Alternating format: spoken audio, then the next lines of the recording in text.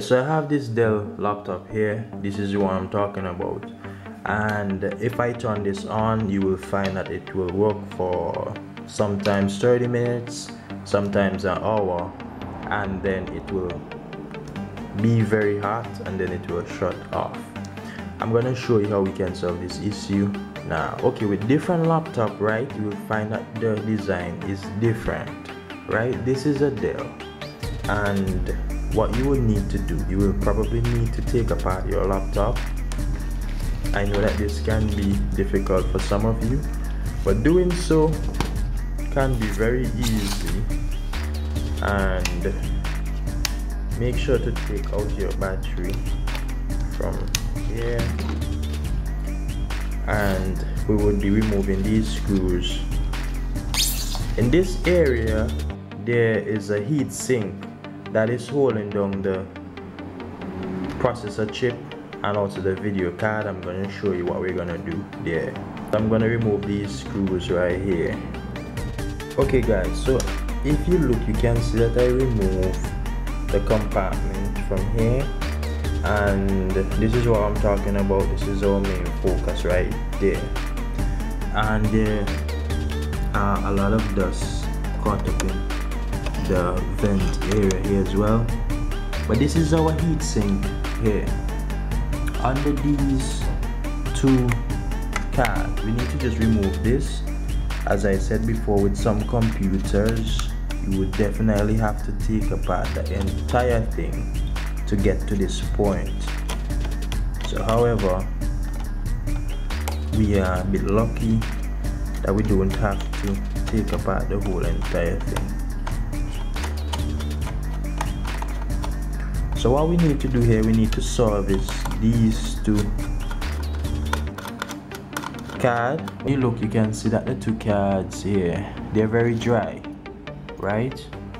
And if you look here, you can see that the compound on top, this is dry, right? This will definitely damage your computer in the long run. So your computer needs to be maintained just like a vehicle.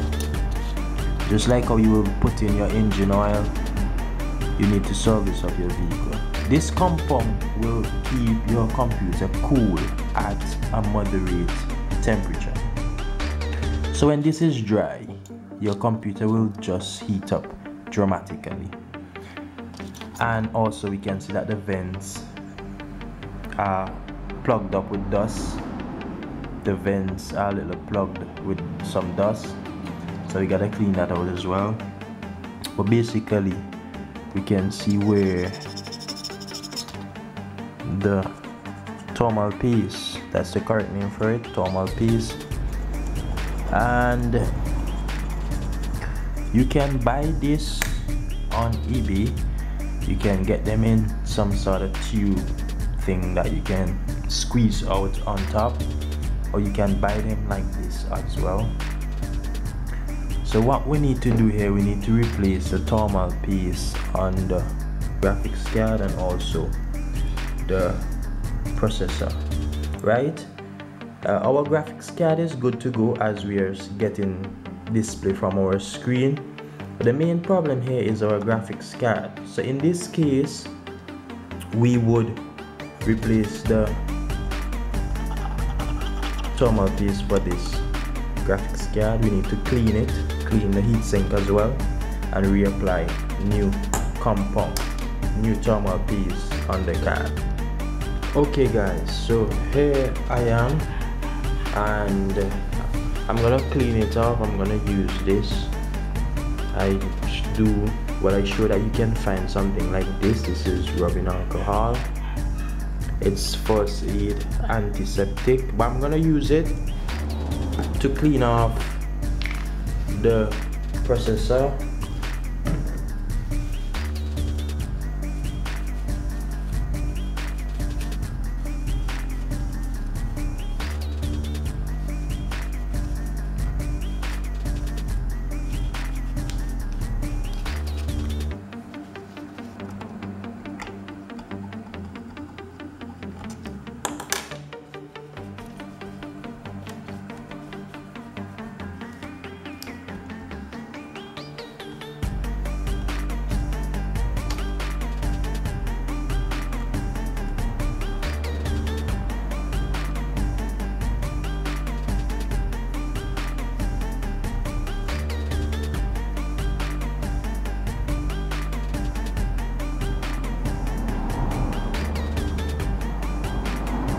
And also we need to clean this also.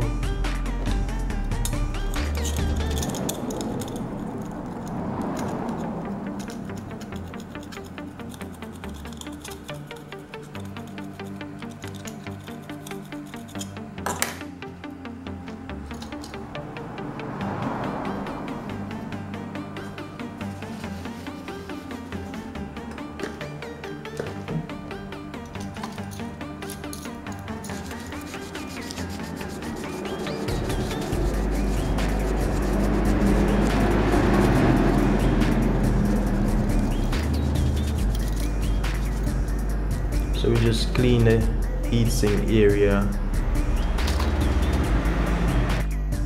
Okay guys, so what we need to do now, we need to clean out the dust inside of this, so we need to clean it out as well. So I just did that. I just brushed out the dust in that area. So now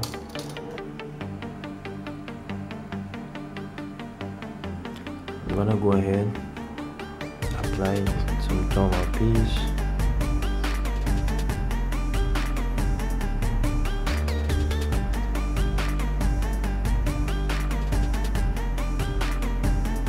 And this should be enough. Also, I'm gonna put some on top here as well, this area.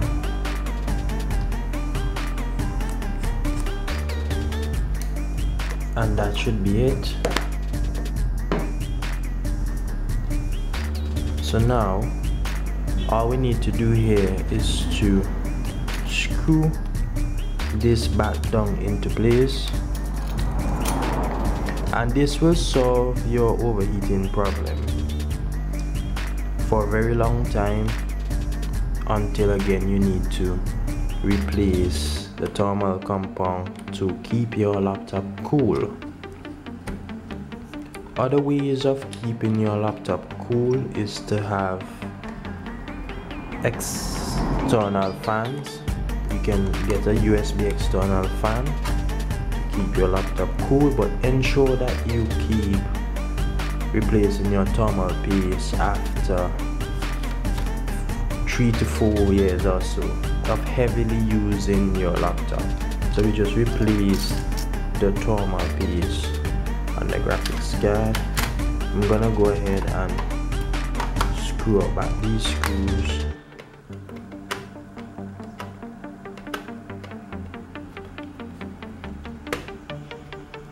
So we need to do this with, if your laptop is suffering like this with that issue, just overheating, this is the culprit.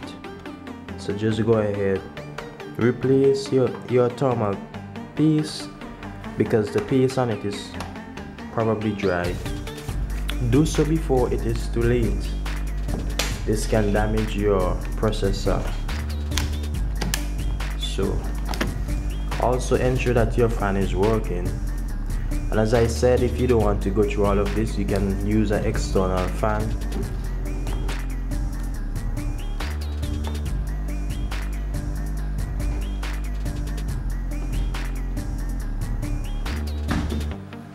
Okay guys, so I'm currently in the BIOS here for this laptop.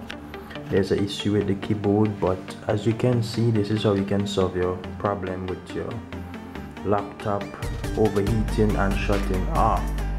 This is what you can do. You will need a thermal paste. As I said, for different computers it will be different. You will have to disassemble the whole entire body of your laptop to get to the heatsink to replace your thermal paste. But I'm just giving you the idea of how we can solve this problem. And you can also choose on using external fans as well to cool down your laptop, keep it cool, as you need to keep it cool at a moderate temperature. Also, you can change the setting in performance. This as well can help you on the performance of your computer, as there are multi-core support. So if you would like to enable this as well, can contribute. So if you would like to go back on the code that your computer is using, this is what I want to bring to your attention. It is the acceleration. There's something here called dynamic acceleration. What this would do, this will enable your computer just to perform faster. And as you can see, this is also enabled right here, and this also would cause your computer to heat up and run at its full performance. So if you want to utilize that, you can also do this as well. It will cause a problem in running high graphical games and high graphical content. So that is something that you can look at. Why my computer is heating up that much after 40 minutes? Well, this is one of the reasons why, and this is how you can combat this problem. As I stated before, in the settings there, in performance, you can go inside there and you can disable some of the settings, and you will find a difference within your computer. As your computer will be running at a slower pace, your processor will be processing at a slower pace, and that will also reduce the heat as well. If this video was helpful, I would like you guys to subscribe to my channel and also comment down below for questions and comments. As I stated before, you can also buy an external fan. This computer is pretty good. I'm not feeling any heat or anything as yet, and the problem is solved. This will just keep the heat at the level it should be with the thermal piece that is on it. So just like a vehicle, you need to change your engine oil after a period of time. If this was helpful, again, subscribe to my channel. Thanks for watching. I appreciate it a lot.